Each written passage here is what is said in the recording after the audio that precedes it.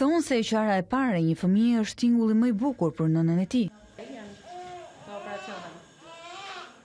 Edhe Isidorila zdrava mezi pret të dëgjoj zërin e foshnjës së saj.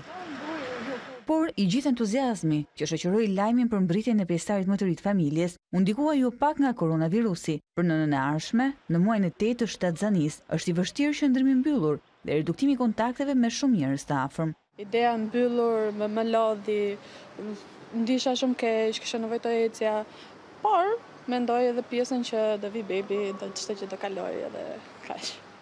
Rrobat e bebit kishte vendosur t'i blinte në fund të pritjes së ëmbël, por me mbylljen e detyruar të dyqaneve si pasojë e pandemisë, planet ndryshuan disi. Sidorela ka reduktuar kontaktin me njerëzit që i sillte puna. Bashorti punon nga shtëpia, por megjithatë, ajo nuk e fsheh frikën nga virusi. Sepse të ruhet gjatë kësaj kohe, domethënë diku te mars, prill, maj, dhe të vi momenti i fundit dhe të sëmurësh, plus që nuk e di realisht çfarë sëmundje, çfarë virusi është, plus që bebi mund t'ia transmetosh nga qumshi ose nga prekja, nuk e di. Por a duhet të trembe nënat në pritje nga virusi që ka pushtuar botën? Miti se i prek vetëm të moshuarit ka rënë prej kohësh. Vetëm pak ditë më parë në Kosovën fqinje, një grua e re shtatzën humbi jetën si pasojë e COVID-19. Nënat shtatzëna duhet të kenë kujdes maksimal për distancimin social. Duhet të kenë një higjenë personale maksimale në këtë periudhë. Marrin dhe të përdorojnë maskën, të cilat i mbrojnë nga kontaminimi nga personat të cilët janë detyruara që t'i takojnë. Sa i rrezikuar është bebi?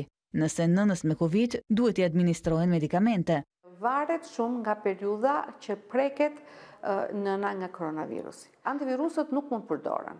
Pra, medikamente tek një grua shtatzan jemi shumë të kujdesshëm për t'i përdorur. Ndryshe do të silleshim në një nënë e cila është prekur me koronavirus asimptomatike, dhe ndryshe sillemi ke një nënë me simptoma dhe me probleme të pneumonisë, të cilat në disa raste çojnë në humbjen e jetës. Eliona Demalia, i drejtoresha e maternitetit nëna Geraldine, tregon se në këtë institucion punohet me masa shtesë sigurie. Vetëm një i afër mund të shohë nënën dhe beben pas lindjes, gjatë gjithë qëndrimit të saj në maternitet, për të shmangur kontaminimin me virus. Por megjithatë, jeta vazhdon. Çdo ditë në këtë maternitet lindin 20 jetë të reja.